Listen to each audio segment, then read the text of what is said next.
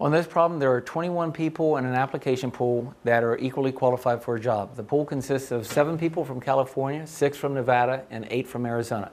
And if you add these up, there's your 21 total.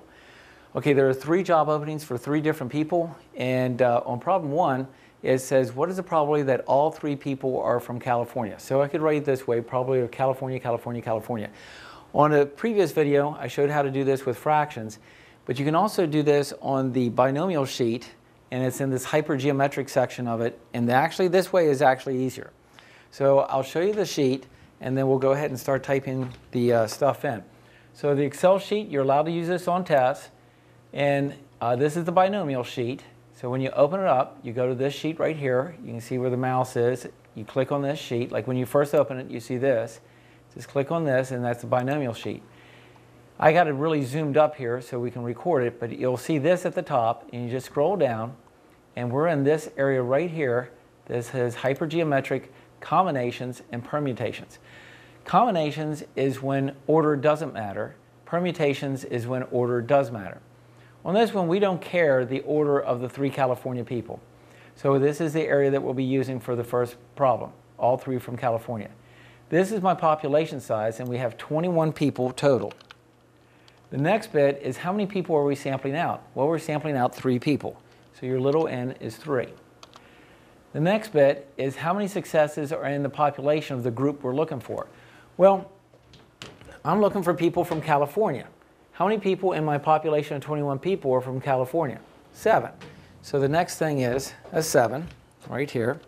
And then the little x is how many people are from California in my sample that I'm sampling out. Well, I'm looking for 3 people to be from California. So this is a 3. And that's all we need for this part A. It can handle more things in it, but that's all we need. And if you look at the answer right here, that's 0.263.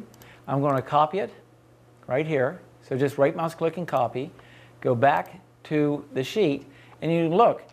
The answer I already have in there is exactly the answer we have on the Excel sheet, 0.0263. And here it is again on the Excel sheet, 0.0263. I'll make this a little bit bigger so everybody can see it. 0.0263 is exactly the same. When you copy something here, then you can just go to the Excel, go to the cell that you want to put your answer in, and just paste it in. Boom. You don't have to worry. Like if it says 4 decimal places, as long as you have at least 4 is all you need. You can have more than that. Okay, so let's go on to the next one. This one is, what's the probability that not all 3 are from California? So you have to take 1 minus the previous answer to get that. Let's go to 3. On 3 it says, what is the probability that none of the people are from California?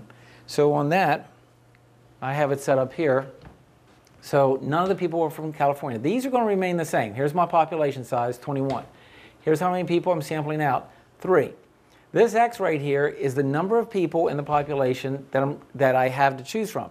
14 total, because 7 are from California. There's 14 that are not from California, and I need 3 of them to be not from California. See, right here what I'm looking for is the probability of not California, not California, not California. That's 3 from the not California.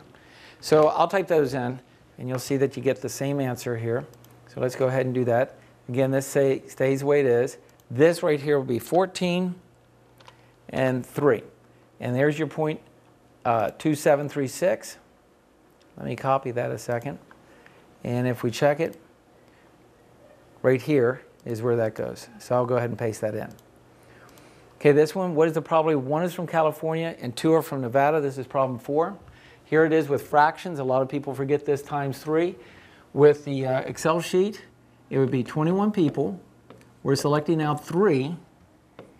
Let's go with California to begin with. How many people in the population are from California? 7. How many do I need from California? This is the little x here. How many do I need from California? Just 1. And then let's go to Nevada. It wouldn't matter the order. If I wanted to say Nevada first, that's fine. So I'll say Y is the number of people from Nevada. How many people from Nevada in my population? 6. And how many do I need in my sample? 2. So you just put this into same section of the Excel sheet.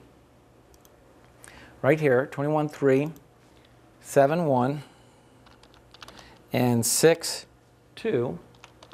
And there's that probability. Copy it, paste it in, It saves you from doing all those fractions that we had before. And I wanted to point out this one right here. On 5, it says, what is the probability that the first one is from California and the next 2 are from Nevada? That's the same exact numbers, but on this one a specific order was given. When a specific order is given, such as problem 5, then you have to do that in the hypergeometric permutation area.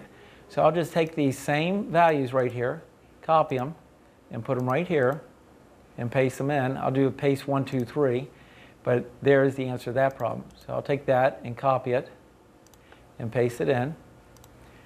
And then for the last problem, it says, what is the probability that each is from a different state? So for problem 6 here, we have 21 people total. We're going to select 3 people out. Let's start with California. There's 7 from California, and I need 1. There's 6 from Nevada, and I need 1. And there's 8 from Arizona, and I need 1. And so that would be the way to do that problem. Again, the order doesn't matter, so that's going to be combinations. So from the 7, I need 1. From the 6, I need 1. And from the 8, I need 1. And there's that probability. Let's get that. And we'll paste it in right here. And we'll submit it. And we'd have it right whether we did it with fractions or whether we did it with the hypergeometric section of the binomial sheet. We would get it right. And so there's your 2 options for doing this problem. That'd be great.